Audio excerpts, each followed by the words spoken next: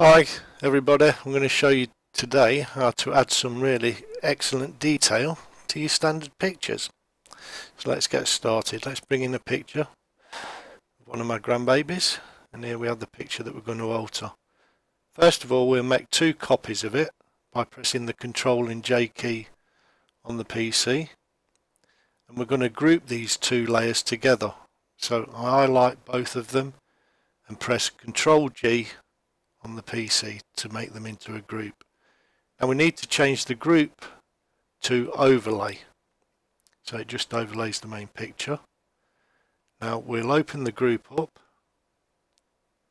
and we'll change the top one to a vivid light, and you can see the changes taking place immediately. Now we need to invert this, so while it's still highlighted, just press the Control and I key on the PC.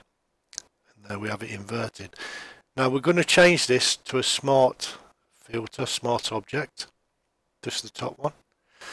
And now what we're going to do, believe it or not, is go into the filter and use a blur. And what we're going to use is a surface blur.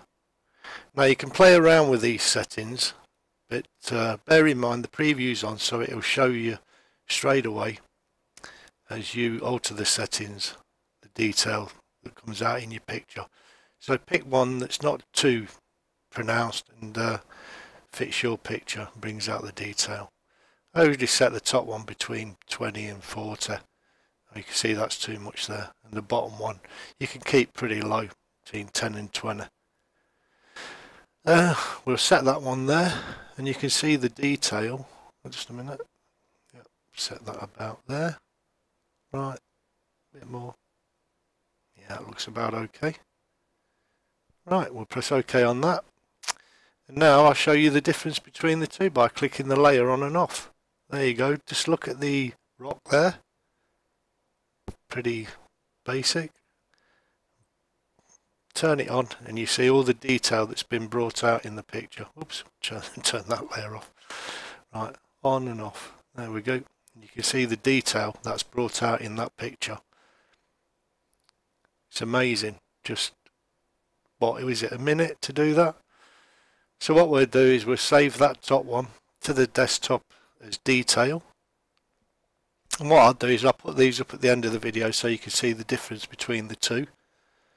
And have fun doing yours. So we'll save that one as detail.